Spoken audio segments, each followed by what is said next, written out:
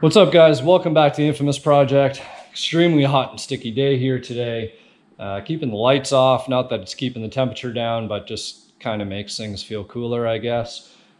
You can see I've got the 1991 white Dutch Coupe behind me. I've been driving this car pretty much on the daily and trying to tie up some loose ends and getting it back to the way that I remember it and getting it back to even better than I remember it. So I got the hood open here. Gonna do some diagnostics and run some things over with you guys. Long story short, the car just doesn't seem to be running 100%. So I want to pull the code, see what's going on, and you know, share with you guys kind of the steps and what you can do with your Fox and OBD1, how you can test and read the codes with a test light, and just stuff you got laying around the house really, and be able to troubleshoot and go from there. So let's get to it, check these codes, and see what we got. So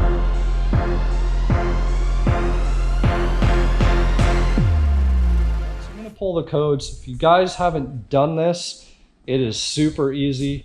There's lots of videos on YouTube about it. So it's not like I'm really gonna do anything different. Other than just follow the process. I'll run the codes with the car off and with the car on. And we'll just dig down here. Yes, it's like never been apart. Oh, that's awesome. There we go.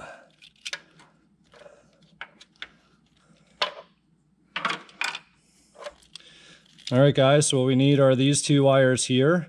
You do not want the black and orange wire that goes to your hood light. If you use that one instead by accident, you're going to be fixing your computer. Can't forget your pen and paper. Very important part. So you can see I got a custom little jumper cable here with two spades on it. When you're looking at the plug, the bottom left of the V is where you want to put one side. The other side you put in this guy. And I'm going to do it with a test light.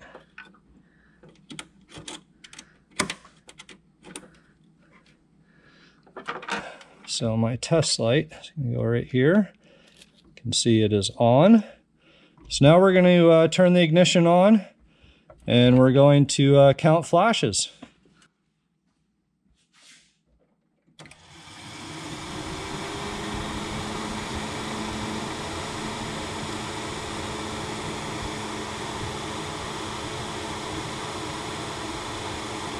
Ready? 1, 2, 3, 4, 5, 6, 6.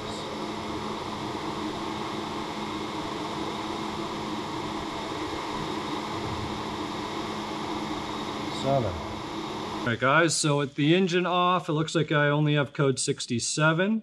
Now I'm going to start the car and do the same thing.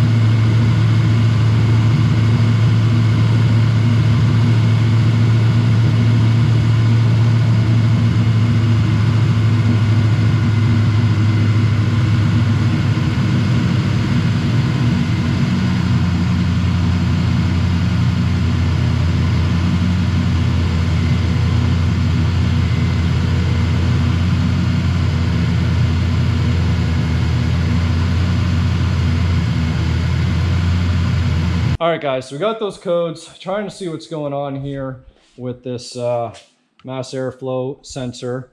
So it looks like we got a PMAS here that has been calibrated specific to the car.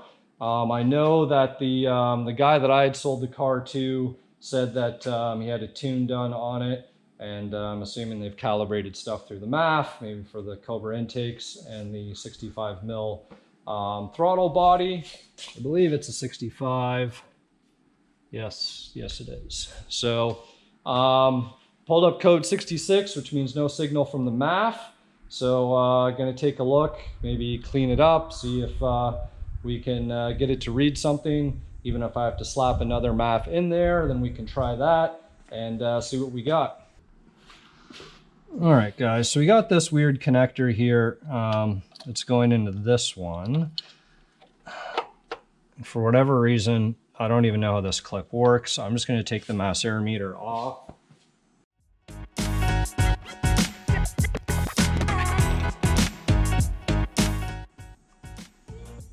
Okay, so everything in here seems to look good.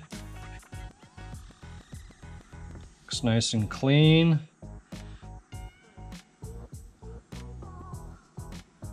So not sure why we're not getting a reading. All right, so I've got this other Pro-M.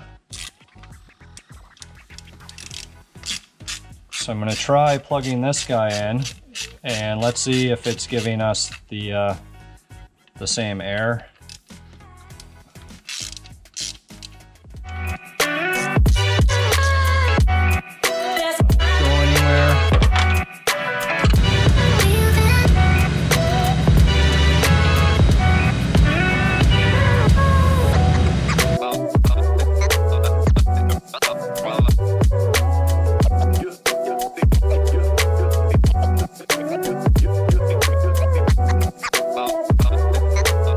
Got a bunch more codes, and we didn't get code 66, which means this MAF is reading.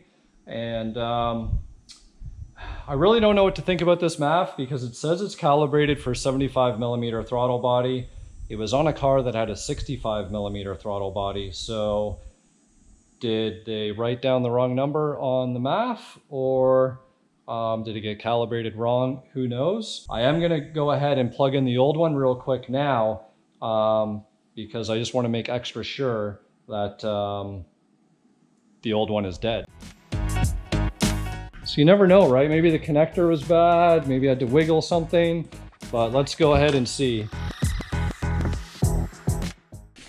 All right, guys, so that's a little strange, right? Unplug the original MAF, put a different one in, everything works, put the old one back in, everything's still working.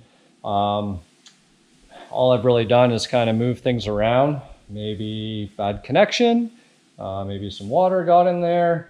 I'll double check all the connectors, make sure everything is looking good. Obviously I want to leave the one that was tuned to the car installed, but we'll keep our eye on it and see how the car continues to run. If my idle keeps surging, that would probably explain a lot if the MAF wasn't being recognized, because then the computer is trying to compensate for not knowing how much airflow is going in there and trying to manage all of the fuel and the injectors and everything else. So now let's go ahead and look up the remaining codes.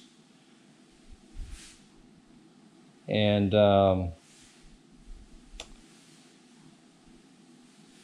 we'll see what we got going on here. So you can see there's a nice list. I'll put the link to Foxstang's website here, and that way you guys can go through it. And it tells you whether you get these codes with the engine off, with whether it's running, or under all conditions. So the one with the engine off, you can see my little list of codes down here was 67. 67 is neutral drive switch or circuit. So you get that one if your foot isn't on the clutch pedal, and it's pretty much your neutral safety switch for that matter. So that's no big deal. The first time we did the run test, we got 98, which is repeat test sequence, and then it was giving us code 66. And like I said before, code 66 is no mass airflow signal. So we went ahead and changed the MAFs, and then we ran our tests again, where we got code 21, coolant temperature out of specified range. So maybe our coolant temp sensor or something, but that only came on the first time. Didn't come on the second time with the original mass air meter plugged in. So That one's kind of interesting. Then we got 41, which is oxygen sensor signal. And then, so O2s, they can cause issues, right? Code 91, oxygen sensor problem, fuel pressure out of specified range or injectors out of balance. That would explain a lot with my idle issues and everything else. Then we have code 33. Canister or EGR valve not operating properly. So the reality is I kind of got some shitty codes because if you could imagine my O2 sensors or my signal, EGR, coolant temp sensor, these are all things that really mess with how your car operates. So, you know what I mean? Dumping fuel in, not enough fuel. This would probably explain a lot of my erratic idling behavior. The car was bucking a little bit when it got a little bit warmer.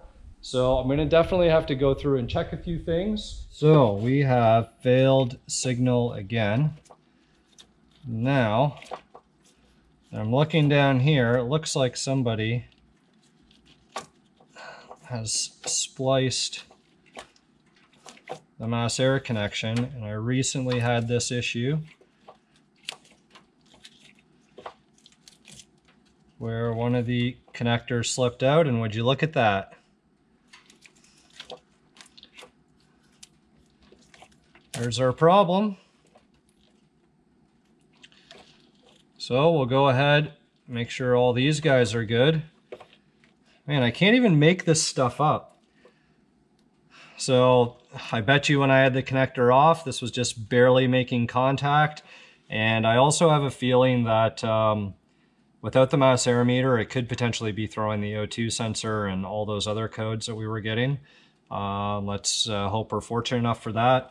Otherwise, we could have been running really rich all this time and blown out an O2 sensor, but let's get this fixed up and I can put the proper mass air meter on here and hopefully we're good to go.